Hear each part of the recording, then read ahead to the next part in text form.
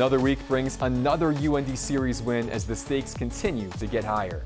Welcome to this week's edition of North Dakota Hockey Central, your television home for all things UND hockey. I'm Heinert. Coming up, we will hear from head coach Brad Berry on the state of his team as they enter the final month of the regular season. We will also look back at a memorable finish from 4 years ago in our latest walk down Ralph Engelstad Arena memory lane. First, though, we're going to bring you the latest installment of the always entertaining Through These Doors web series from Midco Sports and UND Hockey. Enjoy. From a young age, Brendan Booty knew his life would be different. However, he's never let his condition dampen his desire to make a difference.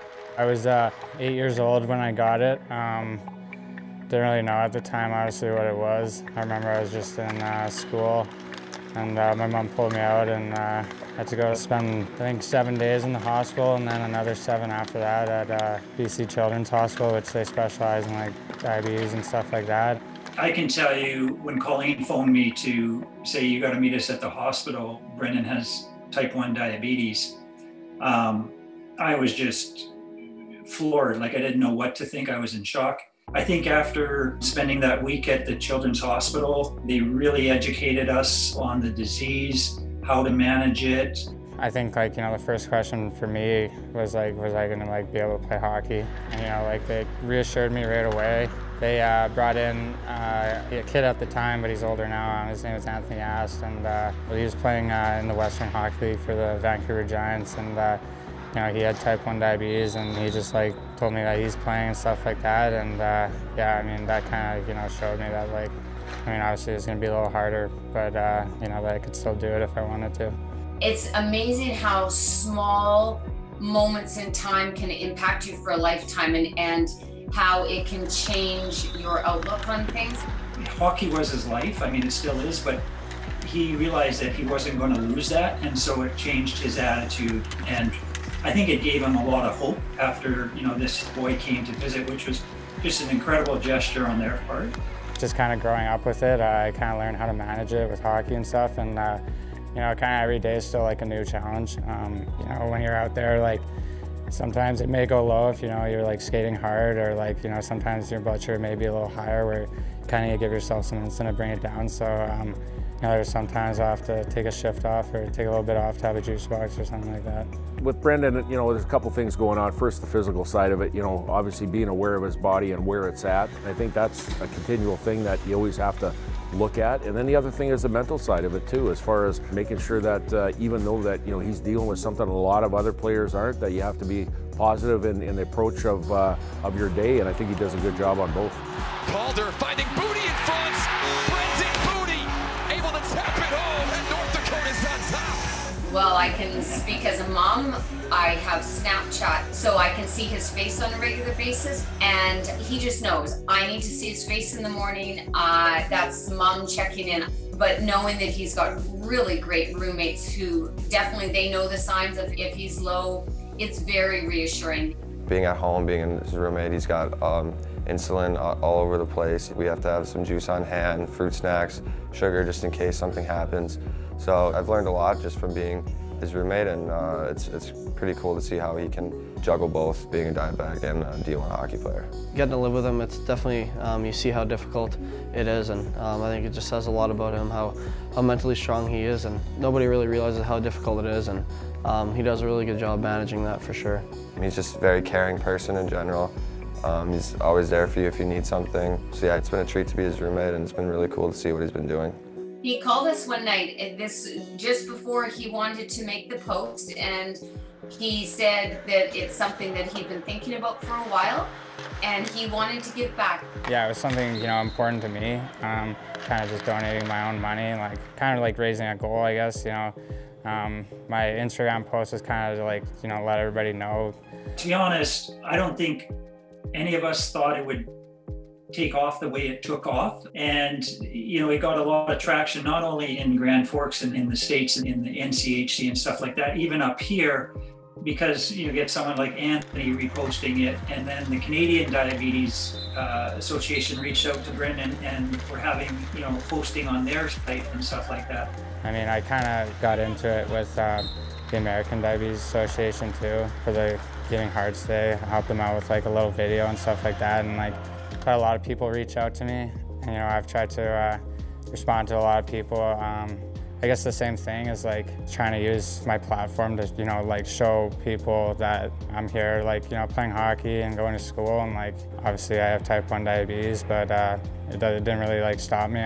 Yeah, no surprise there. I think just seeing kind of what he does, and whether it's talking to younger kids or whatever, and being an inspiration to those young guys and showing that he has those struggles and other kids do too, that you can still kind of compete at your highest level, and I think he shows a great example of that. I know he got a lot of interaction with his Instagram post, and that's going to a great cause, and I just think it's really cool how he's giving back and trying to raise awareness for what he goes through, and I think it's honestly inspiring for the younger kids too that look up to him, and the kids that are going through the same thing and they want to be hockey players too, just to like let them know that it can be done, and yeah, it's really cool. I think the focus is, you know, there's other things out there. When the lights aren't on, that's the time we focus on other things. And as true servant leaders, I think that's what you do, is you don't focus on yourself, you focus on other people, on trying to help others. And it's nice to know that Brendan is carrying the torch. He struggled with injuries this year, and so we're even that much more proud of him this year, because it hasn't been an easy year on the ice, which that often happens in their hockey careers. And we're proud of him that he has still been able to give back to others and still try to be an ambassador for something other than hockey as well. And it shows a lot about Boots and his character, I think. He's a very passionate guy, and I think just kind of seeing stuff like that is a huge reason for kind of the person that he is. And you look at what he's able to do on top of obviously dealing with the diabetes is pretty special. I think there's no doubt in Brendan, he realizes it. The UND platform is significant, and so there's a lot of people that he can reach out to and try to make a difference and just show them that anything's possible, right? Like you can't let this disease control your life or define who you are, as long as you respect it and manage it. The goal is like to make it as far as I can in hockey and hopefully the NHL one day, but also like kind of carrying with me what I just started in December, and you know, like along the way just kind of using my hockey as a platform to like show people and like, you know, kind of try and be a role model, I guess, for younger kids like that. Good stuff from Marty Mueller, Jeremy Klein, and the rest of the Through These Doors crew. North Dakota Hockey Central continues on the other side of the break as Bradbury passes along the latest injury news to come out of UND's camp. That's next.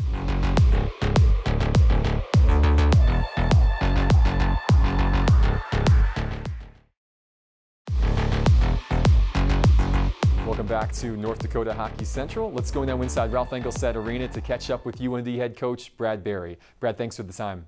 Yeah, absolutely, Alex. After earning 5 points against St. Cloud State the week prior, you picked up another home series win this past weekend against Omaha, starting with a 4-1 victory on Friday. What stood out to you about your Game 1 performance? Yeah, you know what, we got the result that we wanted, but, you know, just going after the game in the locker room and just kind of, you know, watching how the first 3 periods unfolded there, don't get me wrong, we'll take the win, but I didn't think we were as sharp as we should have been, and we ended up getting the result. Kind of conversely, in Western Michigan a few weeks ago, I thought we played really well to the point where we didn't get any points out of that series. So it's funny how hockey kind of works sometimes. But at the end of the day, I think you have to really concentrate on the way you perform and you execute and you play. Yeah, that balance between performance and result. You did score 3 times in the second period on Friday to put the game out of reach, including 2 involving Mark Senden directly after exiting the penalty box. What level of hockey IQ is required to make those goals happen? Well, you got to be ready to go. You know, we always talk about get ready for your next shift, you know, and whether that's 5-on-5 power play or penalty kill, when you're on the bench, you got to be ready. When you hop on the ice, you got to try to obviously add to our group here and execute. And Mark Senden, coincidentally, twice on Friday night he did, and they were big. They were huge goals for us coming out of the penalty box, and that's what an experienced guy does. You know, he's ready for each and every shift, and he made the most of them on both plays. The last of your 4 goals Friday came from Ethan Frisch on the power play with under 10 seconds left in the second. Scoring late in periods has become a bit of a trademark of this year's team. What do you attribute that late period success to? Well, I think it's generally, you know, trying to, you know, have focus and finish periods strong. We always talk about the first 5 minutes of a period have a push, and the last 5 minutes of making sure that we have momentum going into that next period. And I think that was a huge goal for us. You know, it was 3-1 at the time, And by getting that late goal, it puts it a 3-goal lead going into the third period, and it pushes momentum for that next period. So it was a key pivotal goal of the game, and again, I'm glad we executed on that play. Game 2 began much like Game 1 with an early highlight reel goal from Reese Gaber. The sophomore would finish with 5 points on the weekend and is now ranked in the top 5 in the NCHC in scoring. How have you seen his game mature this year?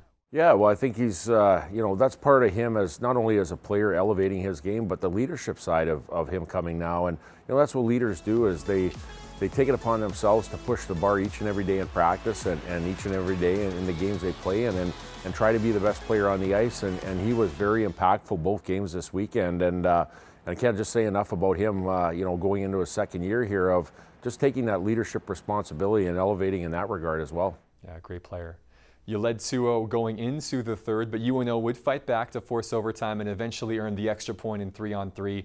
What did you see over the final 20 minutes that allowed them back into the contest? Well, you know what, just going back over the video and just the analytical side, we only gave up, I believe, 7 shots in the second period and 6 shots in the third. So we did a pretty good job of defending, but we gave up an untimely on our PK on their power play, a goal that kind of gave them a little bit momentum. We had most of the kill. I think there was only like 12 seconds left in the power play, and they end up scoring on that, which gave momentum. And you could tell the next couple of shifts they had a little bit of a push there. The second goal that they scored was an unfortunate bounce. We boxed out in front, had our man, but it went off a body and went straight up over top of Zach Driscoll that had no chance on. So a couple of bounces that they got led him in the game, but for the most part, I thought we played the right way. And probably on this night, on Saturday, played well enough to win the game outright, to win the 3 points. But a couple things that went into that game was, midway through, or early in the second period, a couple of our key players weren't able to return to play, and we were down a few numbers and bodies trying to play the rest of the game. Yeah, we'll get to those injuries in just a moment. Even in defeat, Brad, you were tight defensively for the 6th game in a row, allowing the Mavs just 1 goal in 5-on-5 all weekend, despite missing a couple of regulars on the blue line. What's been the biggest factor in your improvement on the defensive end of late? Just our commitment away from the puck. Obviously, I think we were trying to gain offense as far as, doing different things to do that. But when we don't have the puck, and having a mentality, not just with our defensemen on negating, plays coming into our zone off the rush, but our forwards all tracking back and playing as a 5-man unit to eliminate as many offensive chances for the other team. So I think it's more of a mindset of how we're playing with a 5-man unit on the ice. Well, as you mentioned, injuries are beginning to mount for your group, with Mark Sendin and Louis Jamernick the latest to be added to that list. What can you tell us about their status, as well as the availability of some of the others who have been sidelined lately from your group? Well, just kind of going early through the week, just trying to get an evaluation, medically of where they're at. And then from there, just kind of doing as much as we can do with them to try to get them back in our lineup here. And, both those guys are leaders. Both those guys play through a lot, and I'd fully expect them to, try to be available anytime that they're ready to go. But like I said, we're just going to make sure we manage them the right way. You'll conclude a 6-game homestand this coming weekend against the Colorado College team that you swept in Colorado Springs in mid-December. Still, it feels like the Tigers have taken steps forward in the last 2 months since you saw them. Yeah, for sure. They're a team that's growing as the year went on. They have a new coaching staff. They have new players in their group, and they're building and growing together. And you can tell. They've been playing games very tight, winning some games and losing games by a small margin. So they're a team that's gotten better since the last time we played them in December, and we're going to have to make sure that we keep getting better as well. There is now just 1 month remaining in the regular season. What message do you have for your group as you hit this final stretch, Brad?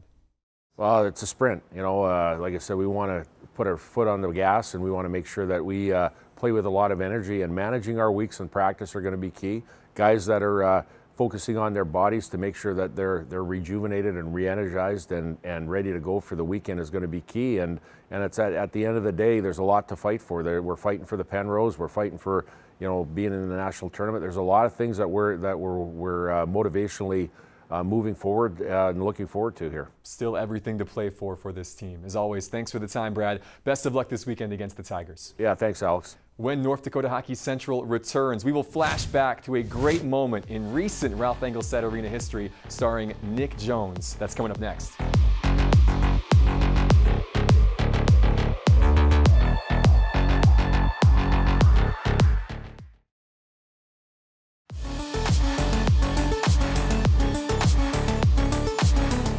back.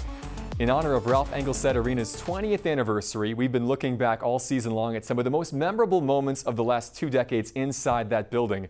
One such game took place in March of 2018 when North Dakota defeated Omaha in the NCHC Quarterfinals on a goal from Nick Jones that you don't see every day.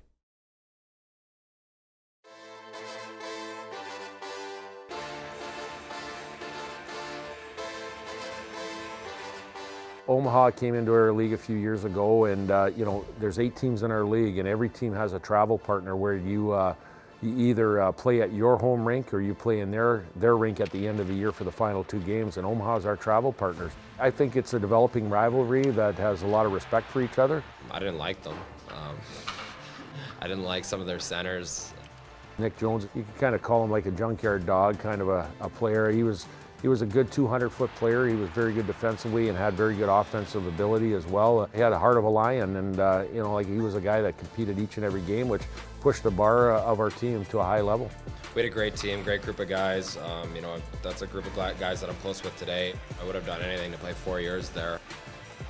We won Friday night. I believe it was 4-0, and you know, you got to win 2 games to move on to the Frozen Face-Off. And you know, when you win the first game, you always know the second game is going to be tough to win, and in this case, it was absolutely that. Definitely remember that game. I got that picture from the you know, the net camera view of that goal, that tying goal in my house. We are going to overtime here in game number 2 in this NCHC quarterfinal series.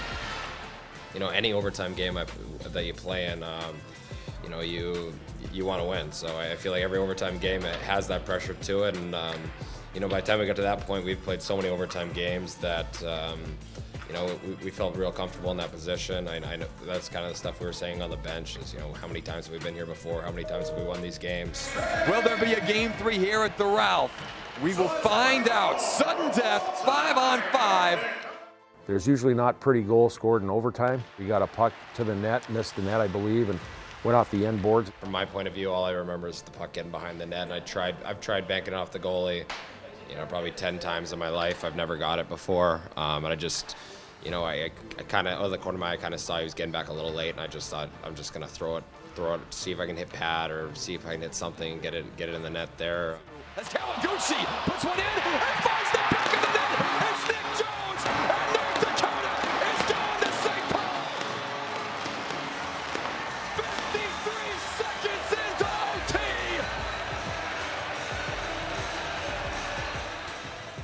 Sometimes when you get into an overtime game, when, like I said, there's not a lot of time and space, you get kind of the greasy, not pretty goals that go in, and the typical goal was Nick Jones that night.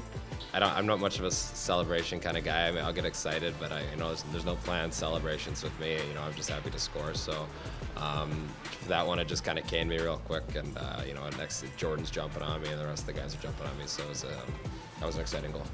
You know, it's one of those things where you had to do what you do to win a game in overtime, and it wasn't pretty, but got the job done.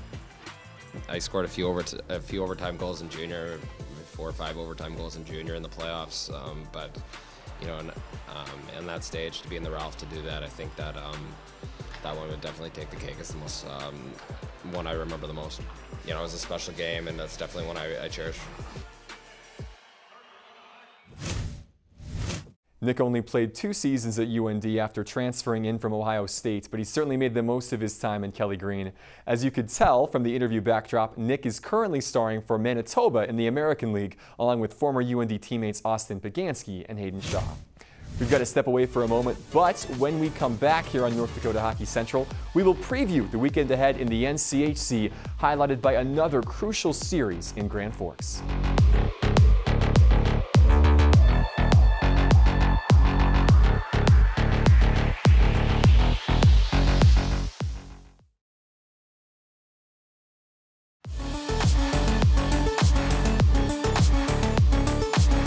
Let's check in now on the latest around the world of college hockey, starting with this week's DCU-USCHO.com poll, where the top looks about the same as it has for the last 3 weeks. Minnesota State and Quinnipiac both earned sweeps to remain 1-2, while Denver moves ahead of an idle Michigan team after the Pios' winning streak extended to 8 games following back-to-back wins over St. Cloud State. Those 6 points for the Pioneers, combined with a 4-point weekend for UND, has stretched DU's lead in the Penrose Cup chase with 4 series remaining. Western Michigan also took maximum points from this past weekend, setting up a tight battle at the top with UMD, SCSU, and UNO all still in the hunt for home ice in the NCHC Quarterfinals. All 8 teams are in action again this Friday and Saturday, with Minnesota Duluth heading to Denver and St. Cloud State hosting Western in a pair of top 10 battles. Miami will look to snap a 9-game winless streak at home against Omaha, while North Dakota concludes a 6-game homestand against Colorado College. UND has won 9 straight against the Tigers. Their last loss in the series came in March of 2019. But CC is not a team to be overlooked, and North Dakota does not plan on doing so. Well, all the guys being out is kind of showing it. You know, everyone gets hurt, and it's a long season, lots of injuries and adversity that you got to go through, and it's definitely showing it right now. I think, you know, it's a lot of fun coming down to the end. A lot more competitive, and all the teams are, you know, dialed in and with structure and their systems and all that kind of stuff. So. Number 12 North Dakota versus Colorado College. UND's Penrose Cup defense hinges on a big weekend against the Tigers, and Midco Sports and NCHC.TV are your place to see it all, starting at 7 p.m. on Friday and 6 p.m. on Saturday. It is the second to last home series of the regular season, so soak it in and then relive the action on our next edition of North Dakota Hockey Central 1 week from now. Until then, on behalf of our Midco Sports crew, I'm Alex Heinert. Thank you for watching. Enjoy the hockey this weekend.